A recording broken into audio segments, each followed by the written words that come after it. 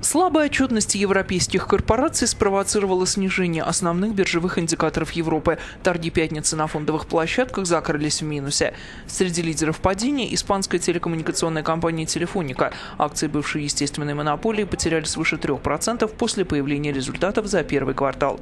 Украинский кризис также создает общий негативный фон для торгов. Курс евро упал ниже отметки в $1,38. Трейдеры продолжают отыгрывать вчерашний комментарий главы ЕЦБ Марио Драги о перспективах экономики еврозоны и о возможности смягчения денежной политики в июне. Цены на нефть стабилизировались, баррель европейской смеси Brent стоит $108. На российских площадках торги не проводятся по случаю Дня Победы.